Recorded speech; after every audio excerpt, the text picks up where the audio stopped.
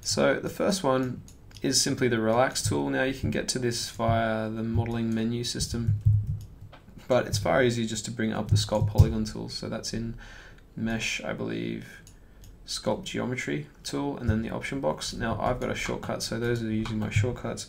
Control-Alt-P will get you straight to that modeling toolkit. Sorry, Sculpt Geometry tool, that's what we're after. Now B is how big your brush is. I believe it's M is how powerful and strong it is, so hold that down. B is a good one to know. If you hold Shift on any of these tools, it will activate the smooth tool, kind of like Mudbox if you use Mudbox. So we can go to that smooth tool and see how that works. And it will actually smooth out a lot of these vertices quite nicely for us, like that. Now that's quite okay, but unfortunately what it does tend to do is it sucks into the mesh. So we can see this if I keep sort of scrubbing on this area here. It looks kind of fine, it's all getting a bit nicer. But if we come to the side view, it's really flat. So it's really trying to bring the vertices really close together. That's the downside of the smooth tool. So we could come in here again and maybe just select one of these edges. Now we can use what's called the soft selection in Maya, and that's just by holding the B key down and dragging that out. Now if it's all yellow, it just means your brush is too big, so just make it smaller to get it much smaller. So we get to about a level where it's affecting a few of these vertices, and we can sort of now use that on a bit more of a general kind of an axis. Now it's not perfect, as you can see, but it's doing an okay job of getting us quickly to the place rather than tweaking each individual vertice.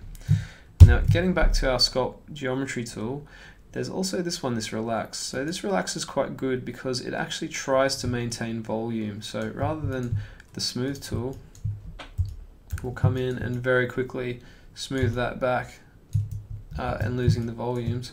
The relax tool will at least try to maintain the volume, so you can see that it's not sucking in so much, it's actually trying to be a bit smart about that. And it's not perfect, but it does a much better job of the relax tool, of the smooth tool. So that's relax, this is the relax mode rather than the smooth mode. That's the difference between those two.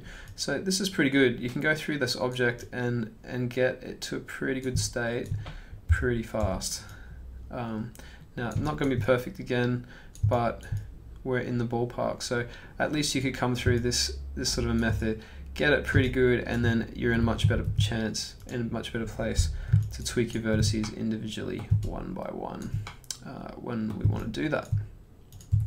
So there's one other way that we can do this, and that is to, well, there's actually a couple other ways. One other way is we can send this whole object to Mudbox, and we can use the sculpting tools in Mudbox, which are made for sculpting, so they're a little bit easier to use than the ones in Maya. We could use masking to mask off that area, and then send it back to Maya that way. So for those used with Mudbox installed, it's not such a bad kind of a method. But there is one other method that's quite new to 2014, which I'll show you guys now.